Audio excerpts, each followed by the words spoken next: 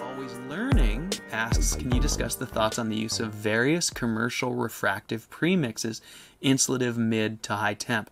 I can talk to you about my experiences Always Learning there. I haven't, so the various commercial refractories, at least up until recently, they've kind of been regional with a few national players, but they're basically just like in my materials sourcing video when I said you got to go find the suppliers to industry, the people who supply the forges and the boilers and the mills.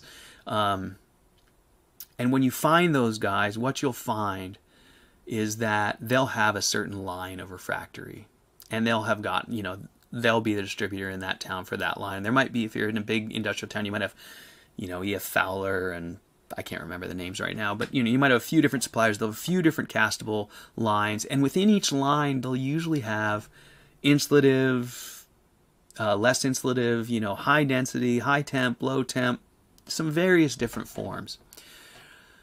I haven't tried everything, but what I have tried is I've tried high densities and low densities. My preference is always going to be the low densities. They're castables that I've found. I've never found an ultra low density. Even their lowest density is usually a temperature rating of somewhere around 2300 degrees Fahrenheit.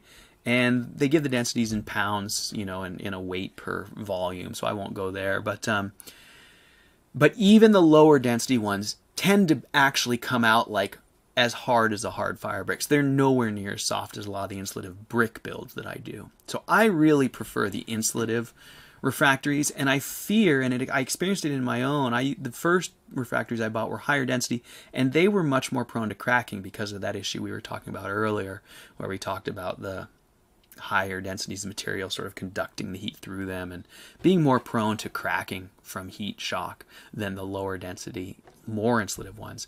So I can't really go too in depth, but what I will say is call your refractory supplier, ask for their data sheet, look at the densities, just make sure you're somewhere, you're not looking at a 2000 degree temperature rating, but make sure you're like 2200 degrees or above. Even 2100 I've done before, and that seems plenty safe. But anyways, somewhere above 2000 degrees, you're probably safe, and kind of go for the lower density ones somewhere around that range. That's my opinion. That's what I've had the best luck with. So hopefully that helps.